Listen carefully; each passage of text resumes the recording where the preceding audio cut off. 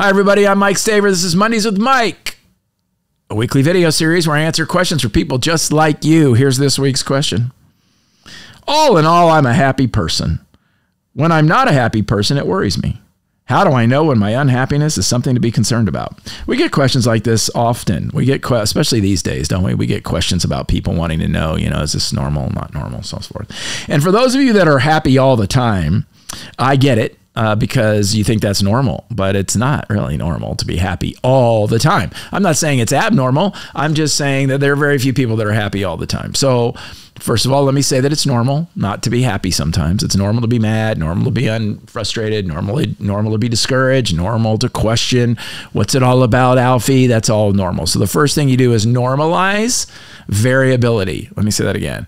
Normalize emotional variability. It's completely normal. Now, if it's radical craziness, right? Like you're happy one minute, you're depressed the next minute, and you're, burning cars the next minute, maybe you could use a little tune-up, right? A little help. But if it's what we call normal variability, like kind of just, the ebbs and flows, like watching the ocean, the tide comes in, the tide goes out, that's pretty normal. So that's the first thing.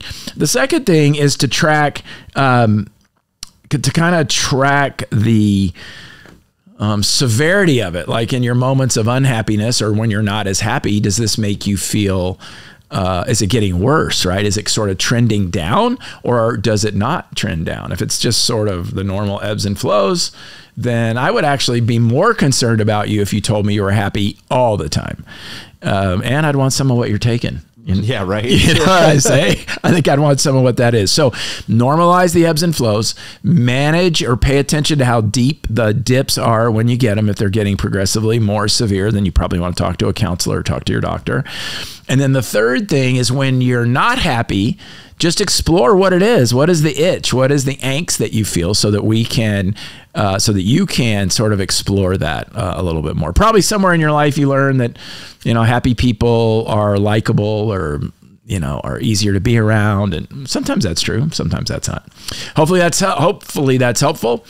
If you have a question you want to submit, send it to info@mikestaver.com. That's info@mikestaver.com. We're going to work it in to a session very soon. Don't forget to share Mondays with Mike on your social channels and in your networks. We certainly appreciate you watching. Until next time, take care.